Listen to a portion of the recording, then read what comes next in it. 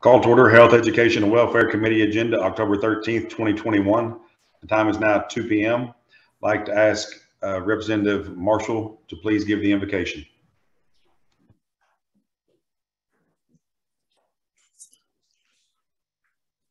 Chair, she's not on there. Representative Jennings, will you please give the invocation? Thank you, Chairman. Let us pray. Our gracious Heavenly Father, we come to you in prayer this afternoon, asking for your guidance and direction as we conduct the business of the nation. Father, I ask that you would continue to be with the leaders of our nation. Father, I ask you to be with those that are sick, those that are taken care of. Father, we ask all things in Jesus' name. Amen. Amen.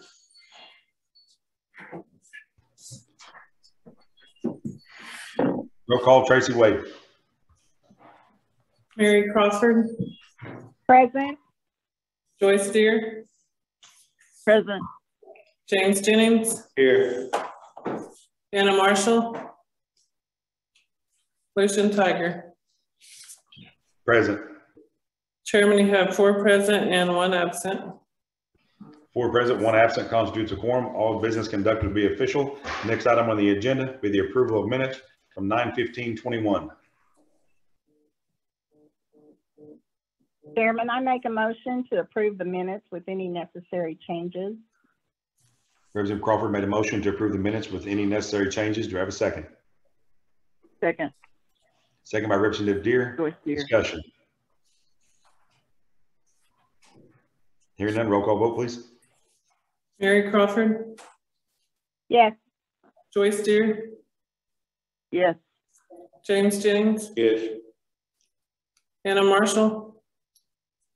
Chairman, you have 3 in favor and 0 against. 3 in favor, 0 against. That motion passed. Next item on the agenda will be the order of business.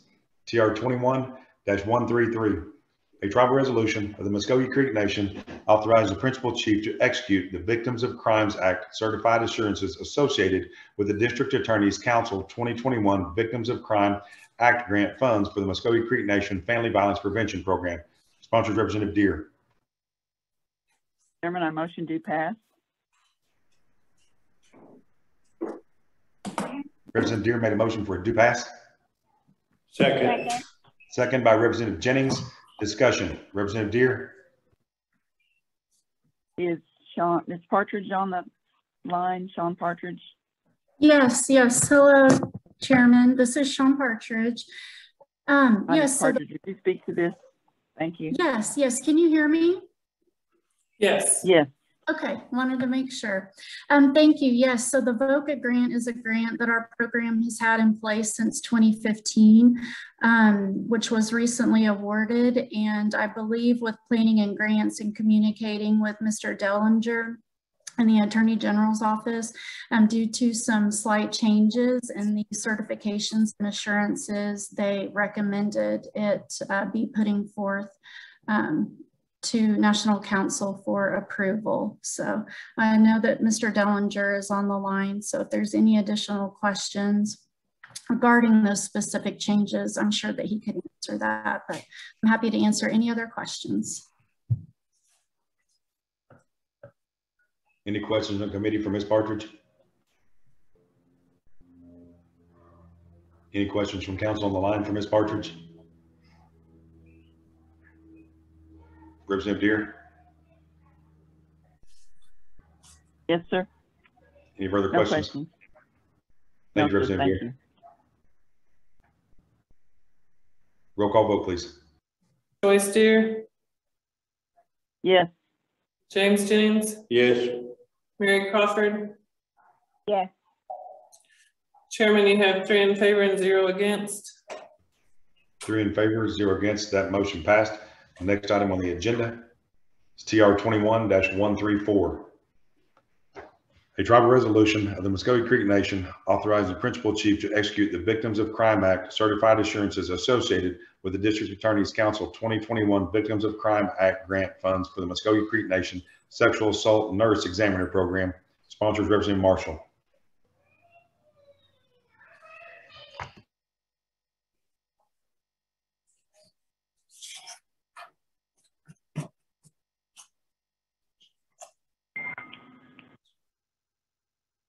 Is Representative Marshall showed back up on the line?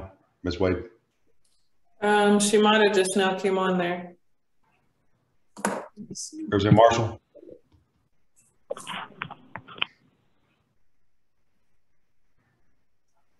No, that's not Anna. She's not on there. She had tried to call though, so I don't know if she's having trouble logging on or not. She's trying to log in. Oh, April says she's trying to log in.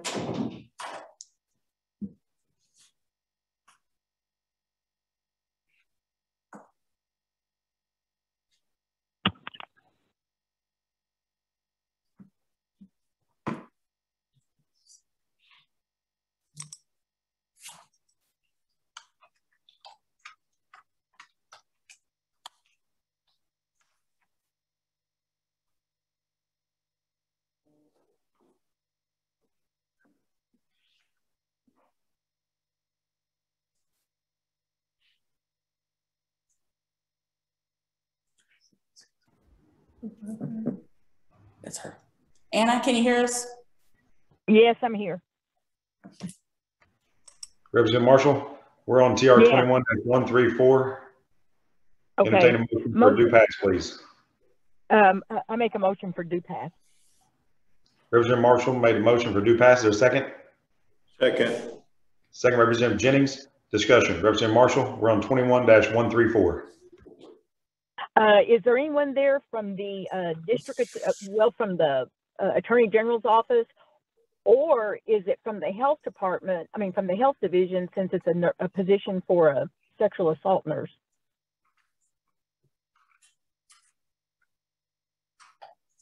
Mr. Dellinger? Mr. Chair, this is Kevin Dellinger. I'm here on behalf of the AG's office. This is I think I can speak to this. It's very similar to the previous piece of legislation.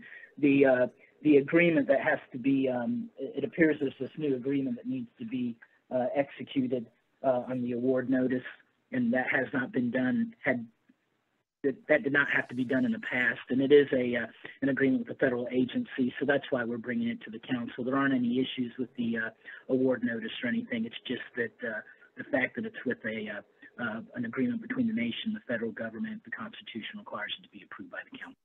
So that's why the legislation is being presented to the council.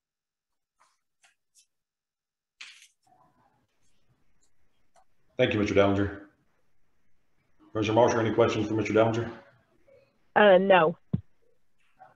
Questions from the committee for Mr. Dellinger? Questions from council on the line for Mr. Dellinger?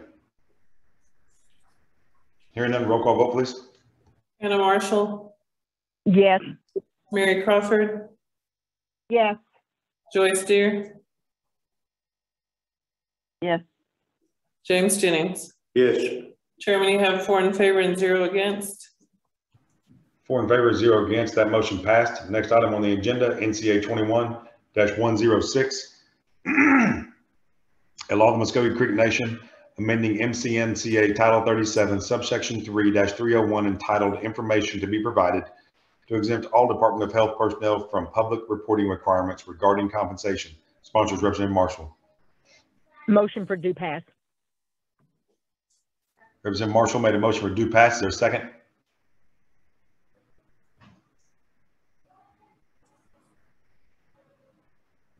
Chairman, I'll make a motion. I'll second it for discussion.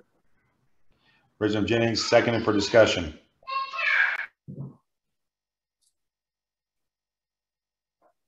Representative Marshall? Yes. Is Mr. Terry or someone online that can address this? Because we're basically saying that everybody else is subject to listing their salaries, but for some reason, the Division of Health is asking for an exemption.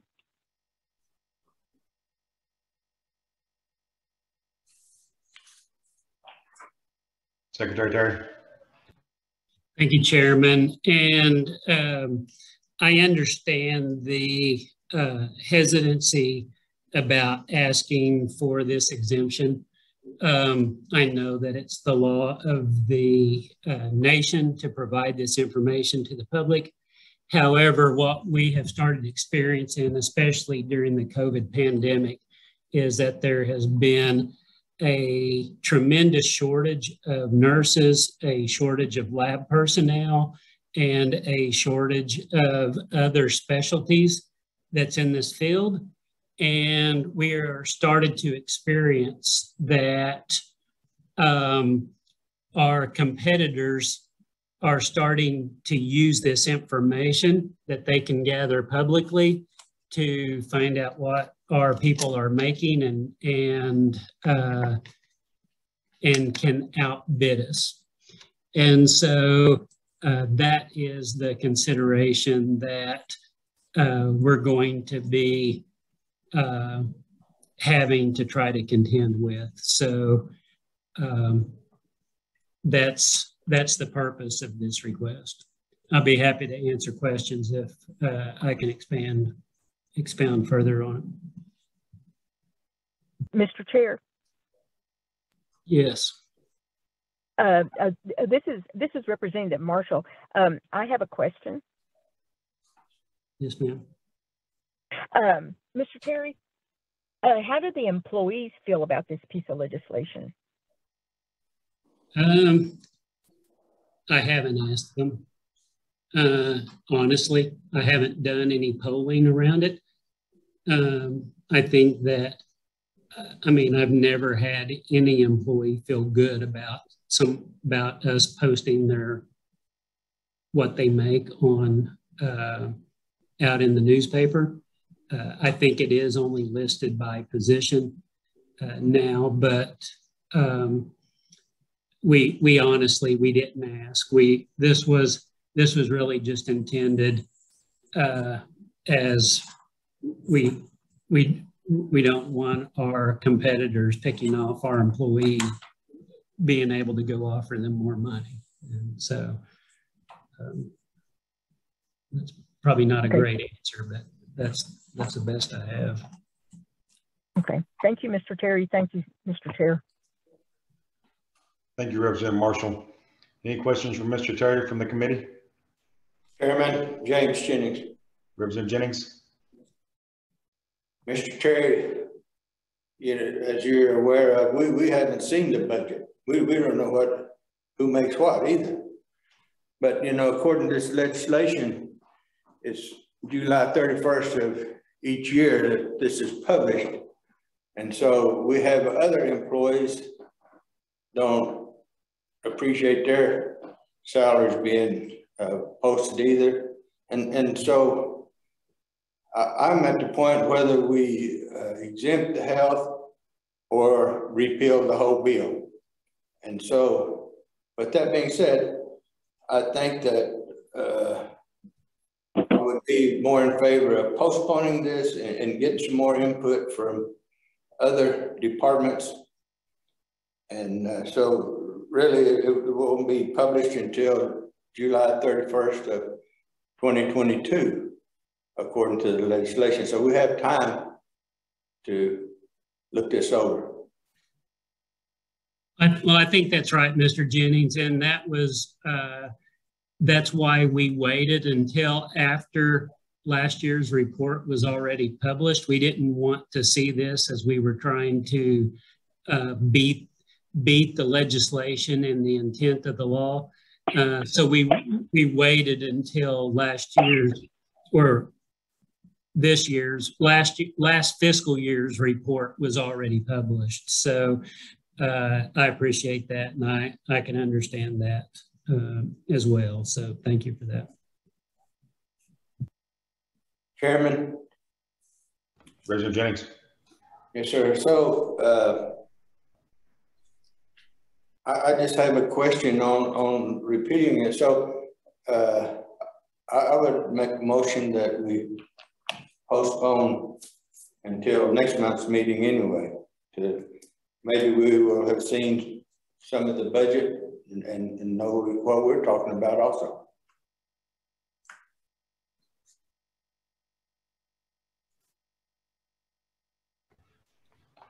Representative Jennings made a motion to postpone NCA 21-106 until November 10th meeting. Is there a second? I'll second. Representative Marshall, second. Discussion. Any discussion on the motion to postpone until November 10th meeting? Hearing none, roll call vote, please. James Jennings, Yes. Anna Marshall, Yes. Mary Crawford, Yes. Joyce Deer. Yes. Chairman, you have 4 in favor and 0 against. 4 in favor, 0 against. NCA 21-106 is postponed until November 10th meeting. Next item on the agenda is NCA 21-107. A law of the Muskogee Creek Nation authorizing expenditure of grant funds awarded from the U.S. Department of Health and Human Services, Substance Abuse and Mental Health Services Administration for medication-assisted treatment, prescription, drug, and opioid addiction. Sponsors Representative Deer. Chairman, motion to adopt. Representative Deer made a motion to do pass. Crawford, second. Representative Crawford, second. Discussion. Representative Deer. Mr. Terry, would you speak on this legislation, please? Yes, ma'am. Thank you, Ms. Deer. And so we have received $1,050,000 in opioid addiction funds, and so this will just be used with all of our TOR and treatment. So I'm happy to answer any questions over it if you have any. Questions for Secretary Terry from the committee? I have one question, sir. Representative Deer. Is there anything specific that this money is going to be the priority? Something specific that it's going to be used for? So there's a little of this money, I believe, is used in a couple of clinical staffing, like an MA, I believe, Ms. Deer, and then the vast majority of it goes to addiction medications. So Suboxone, Naloxone, and a little bit for detox, but that's the vast majority of it. Thank you, sir. Thank you. Thank you, Chair. Thank you, Representative Deer. Questions from council on the line for Secretary Terry?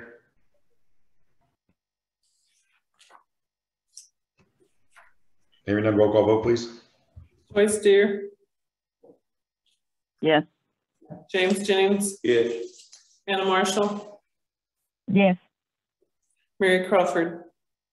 Yes. Chairman, you have 4 in favor and 0 against. 4 in favor, 0 against. That motion passed.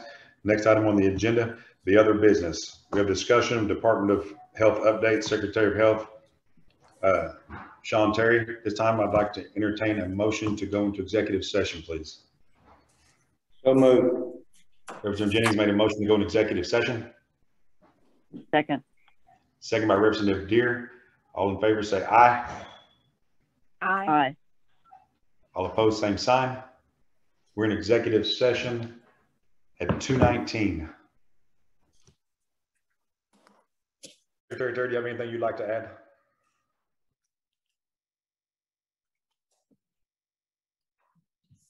No, Chairman, I would say that Council Oak has been going extremely well.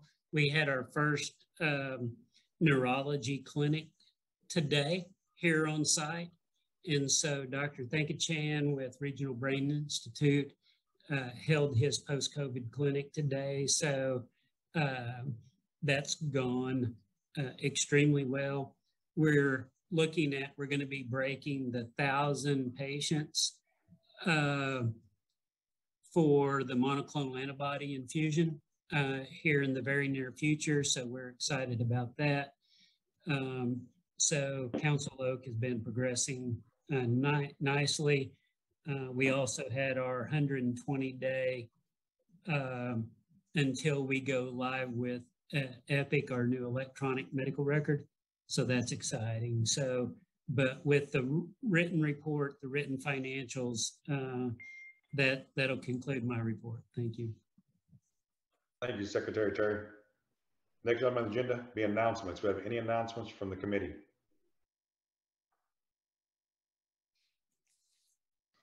Any announcements from council on the line? I'm sorry, was that Representative Deere? Yes, sir. I had a question for Mr. Terry. Yes, Representative Deere. Secretary Terry, you still on the line? I am. Representative Deere? Mr. Terry, do you have any, I'm sorry, Mr. Terry, do you have any more of an update on the boosters? So, For COVID?